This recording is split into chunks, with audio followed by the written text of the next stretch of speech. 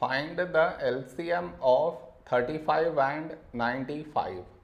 To find the LCM, for that we should frame it in this way.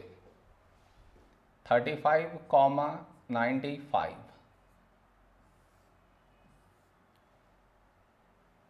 This is your step 1. Now you should focus on to the first number, which is 35 here. In this number, last digit 5, so take 5.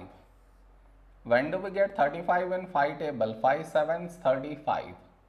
The other number 95, last digit 5, so this is divisible by 5.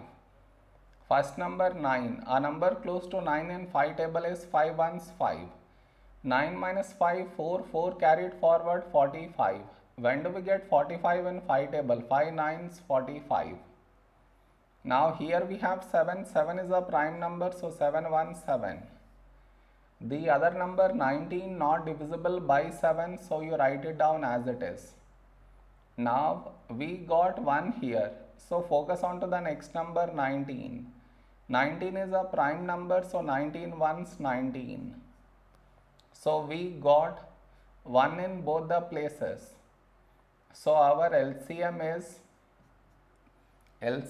is the product of these numbers, that is 5 into 7 into 19.